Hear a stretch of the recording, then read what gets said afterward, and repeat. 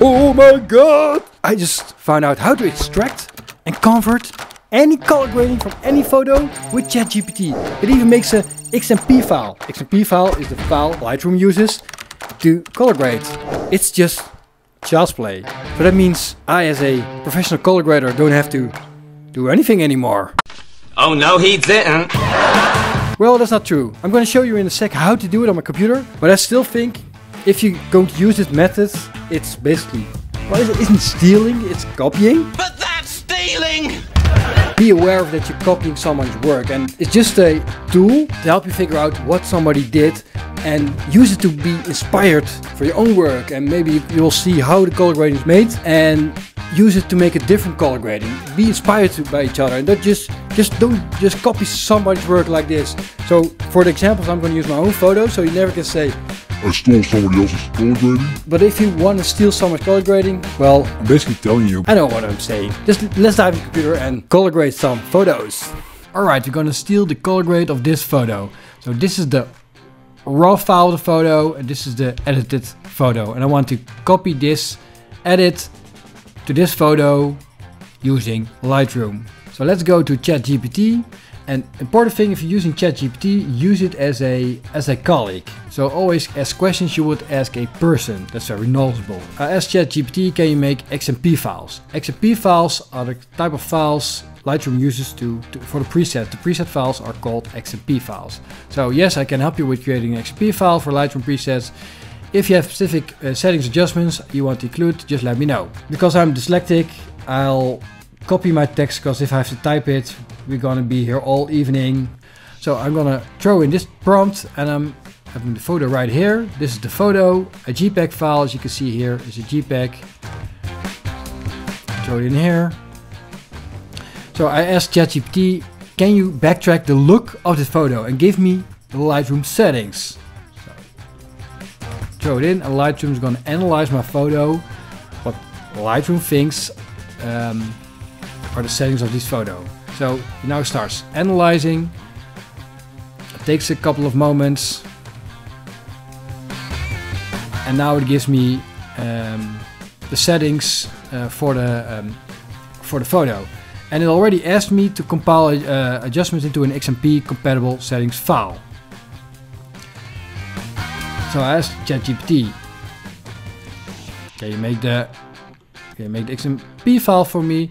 So what I noticed when I asked ChatGPT to make an XMP file, sometimes it's an empty file. I copy it into Lightroom and there's nothing in the file. So sometimes you have to ask ChatGPT again, there's nothing in the file, can you recreate it? So in this case, the XMP file with the Lightroom settings has been created. You can download it and use the link below. So this is the download link. It's called the Moody Wedding Style XMP. Sounds interesting. Now we can import it to Lightroom. So we go to Lightroom and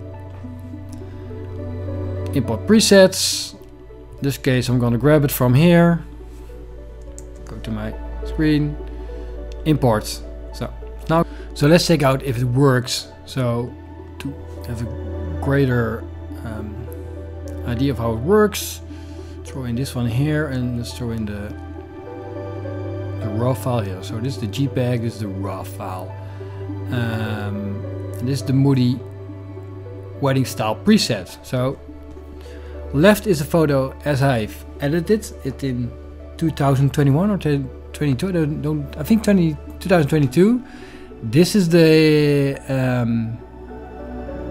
edit as Lightroom made it. So this, or ChatGPT made it. So there's a difference in the greens. You can see it right here, but it's very, very close. The difference is especially the nuances. So the white here is white. So as a color grader, I don't want to have the dress to change color. In this case, the dress changed color. So I could adjust it. So I think a very important thing about this, ChatGPT will bring you very, very far. But to make it really great, you should still put a lot of attention in the details, because the color of the dress, and if you pick the color picker, well, that doesn't work. Most of the time the color picker doesn't work if you do a lot of editing. The best thing to do is to do it manually to get a better result. degrees a little bit like here. So as you can see, it brought me very far, and I think if you see this color grade, it looks really, really cool. It's a great color grade, but still the manual color grader, like grading that I did myself, is better. So if you're afraid that somebody's gonna steal your color grade, well, they're gonna have an interpretation of it. So maybe this video should be called stealing an interpretation of your color grading of somebody else. Well, it's not a sexy title, but I think it's very impressive that ChatGPT just made a color grading from just looking at a photo even better than most people can do, because as a color grader yourself, it's still very difficult to copy someone else's color grading. It's very difficult to do. So that ChatGPT can do something like this is very, very impressive. So and of course I'm wondering, what do you think of all of this? Should this be banned, or is it just a tool for photographers to use? Because, well, a photographer and a color grader are two different kind of occupations. It's not like when you're a photographer you're a good color grader, or if you're a color grader you're a good photographer. There's still two different disciplines. What do you think? Should we ban things like this, or should we just embrace it and it's something new and some people are going to use it, or some people will never use it? I'm very curious about your opinion. Let me know in the comments.